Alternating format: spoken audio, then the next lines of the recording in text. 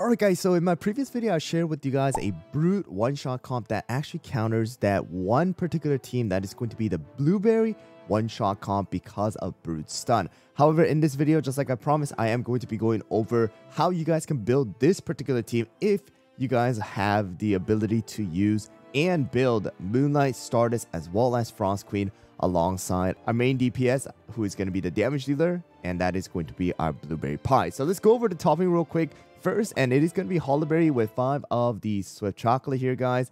You want Hollerberry to once again use the skill, put that damage focus as well as a crit resist onto all of our cookies, and in case the enemies do not die right away, you're able to still use your skill relatively quickly and protect our cookies, because again, we don't have any healers for this team because it is going to be quote-unquote a one-shot comp. Alright, so the main focus is going to be definitely on the damage resist, and the higher cooldown you can get, the better it's going to be. If you can get a little bit of attack here and there too, it definitely works out, and it definitely helps out because of the fact that, you know, Hollerberry's extra damage is going to help out the team. Next one is going to be our Blueberry Pie. Blueberry Pie is using 5 of the Syrian Raspberry. No extra cooldown is required. All the focus is going to be going on to the damage as well as the damage resist. Okay, so the attack and damage resist are going to be the two main focus here.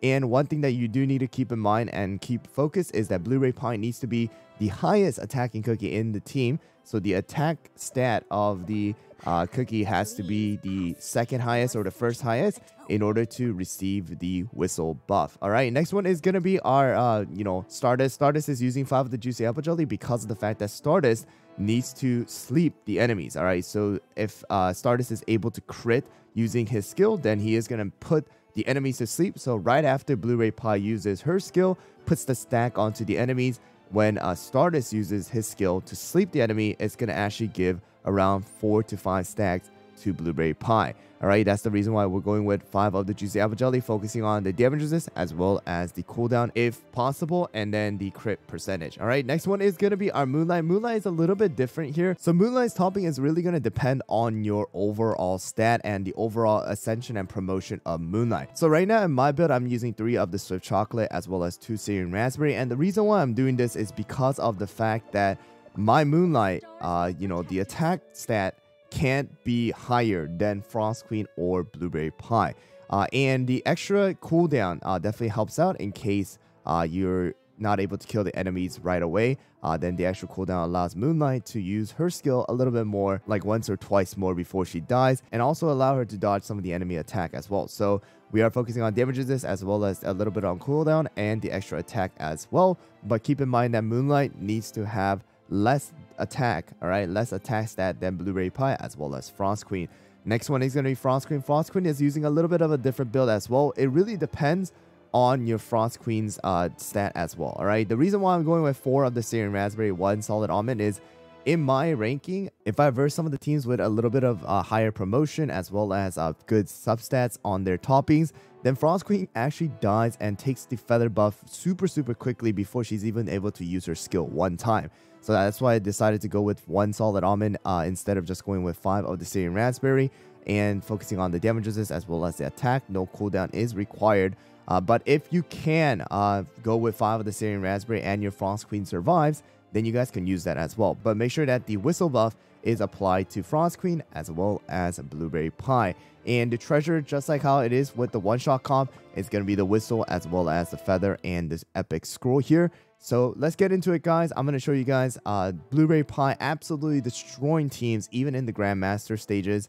Of course, it is not going to beat every single one of them, because if you're not able to kill off their Moonlight, who's kind of in the top tiers right now using full Solid Almond, then it can be risky. So if you guys are in Grandmaster and above, then make sure to look at the promotion of the enemies. But for the Masters and even some of the Grandmaster 3s, it definitely works out really well. So let's get into the battle and let me show you guys how this team works out. Alright guys, so here we go. We have the double tank, double DPS as well as the missing here. So we're gonna go with this team, and you're just gonna see all of them melt away with the laser. And here we go, guys. You're going to be able to see Hollerberry use his skill first. And you're going to see Blueberry Pie put the stacks on. Stardust jumps in. And then you're going to be able to see right here that Frost Queen takes a lot of damage. All right, because of the fact that her skill is last, she's going to be taking majority of the damage in the beginning. That's why if your Frost Queen is not surviving. All right, that's the reason why you want to go and put some solid almond on her so that she's able to survive, cast her spell at least one time, and then die off and allow the feather to come, be used, and then she's able to use her skill again, because BTS cannot stop your enemies from actually getting frozen, right? They're still going to get frozen, although it may be a shorter time.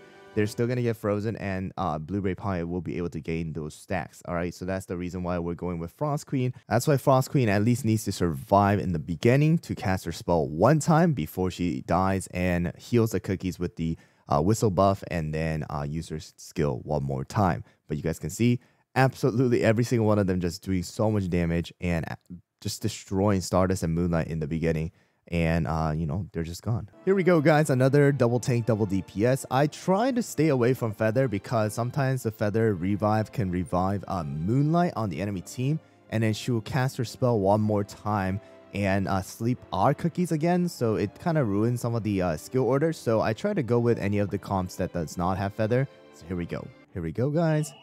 And you're gonna be able to see Oliver using skill, Blueberry Pie. You see the Moonlight using skill, Frost Queen barely surviving right there, which is really good for us.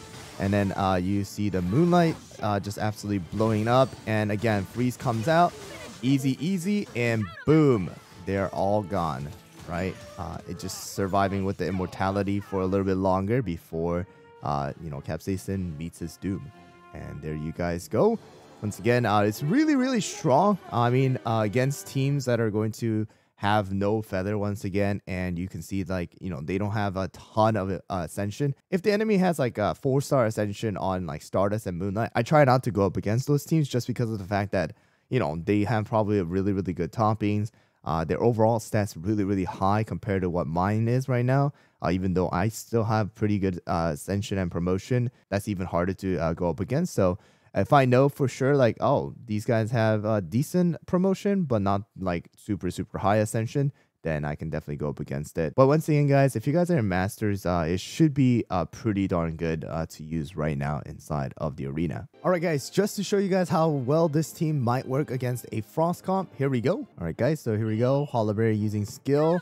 They have BTS and Pure Vanilla, Blueberry Pie, Stardust, Moonlight, Frost Queen. And you're going to be able to see the lasers just shooting out. Second laser being going out. And Hollerberry, Pure Vanilla, Sherbet absolutely gets getting melted. Our Feather is still active. And boom, easy victory. Even against Frost comp, it's really good. Again, another reason why Blueberry Pie was also really good against a normal Frost comp was because of the fact that when she's shooting out her laser, she's immune to freeze as well. So she can't be interrupted with effects. So that's the reason why Blueberry Pie against a Frost comp is also really good right now. Alright, guys, against a single tank comp this time around instead of a Frost comp, let's see how well we do against this one. And here we go. We're going to be able to see right here. This time around, it's going to be the Black Pearl comp here, which is going to be a little bit difficult too. Hopefully, we're able to use our Blueberry Pie skill. Alright, there we go. And never mind. I thought the Black Pearl was going to do a ton of damage, but not a problem here either. Just need to get rid of Hollerberry now.